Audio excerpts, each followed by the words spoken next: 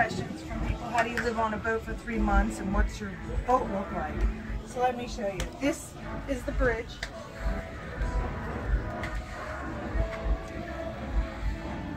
This is where the action for driving is. This is Ed's board that he works off of and drives. Sometimes I drive, but I never dock because, well, the boat's good in one piece instead of a couple. This is, I sit next to him and I navigate from here. We use Navionics when we're navigating, and I just make sure he stays on path. Other than that, let's go down to our porch area. Ready, guys? This is our porch area. It's called an aft deck. And this is where we sit and have cocktails with friends and relax, you know, after a long cruise or just hanging out with people. It's a lot of fun. Over here we have, underneath Athena, this pops up, there's a sink and a little cutting board for mixing for drinks. Here's another freezer that makes ice cubes, and you can keep your cold beers in there and good drinks. Let's go downstairs.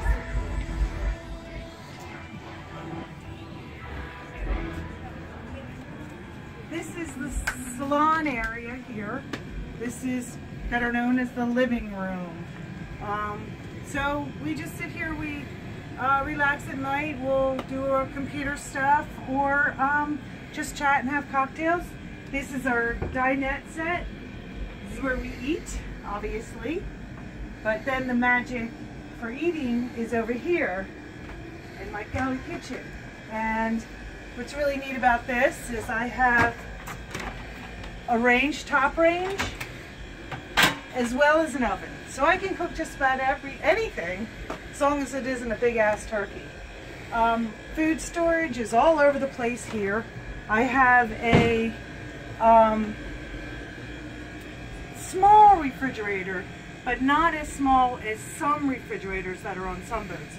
So it can hold a lot of things. And then over here is our VIP stateroom. This is where our guests stay, or better known as the drone's bedroom. I think it's comfortable. We slept in there one night. I thought it was pretty comfortable. We're still doing work on this, but you'll see it as it's coming along. Water storage. We don't drink the water from the tank because it tastes funny. Over here is our VIP bathroom on this boat. It's also anybody's bathroom, really. It has a shower, but we have our guests use ours because the shower comes out of this thing, lifts up, and you can spray yourself off. Kind of weird. Nothing we're used to. In the dinette, there's storage underneath all the seats.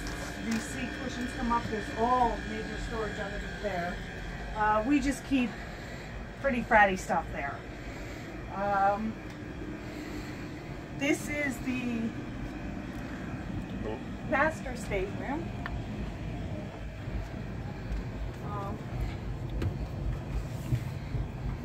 This is our bedroom here. This is where we sleep and stuff, and it's got lots of storage.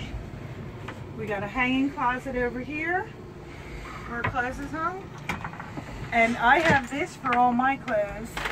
And if you turn around and look down, that's actually one drawer, and that's what Ed has because he doesn't have that many clothes. And then this is the master bathroom.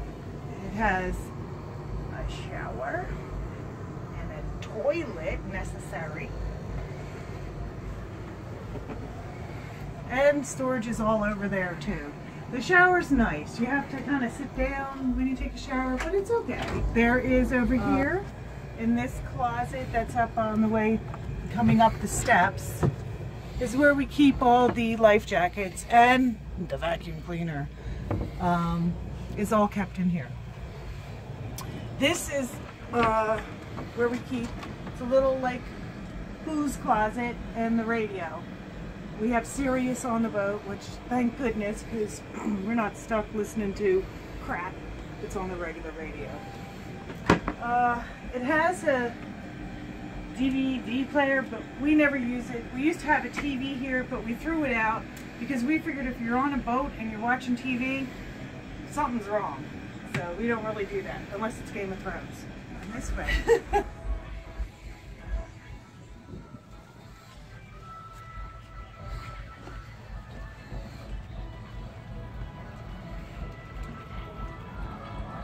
So this is one of our favorite places to hang out on the boat. It's the bow of the boat. We sit down here, sometimes just have a glass of wine and just look at the beautiful scenery. It's comfortable. The VIP stateroom has a skylight in it that pops up, so they can get that nice breeze that comes from the water in the room too. And this is our boat. And you're all welcome to come down sometime, so come on down and see it for yourself. Not that way.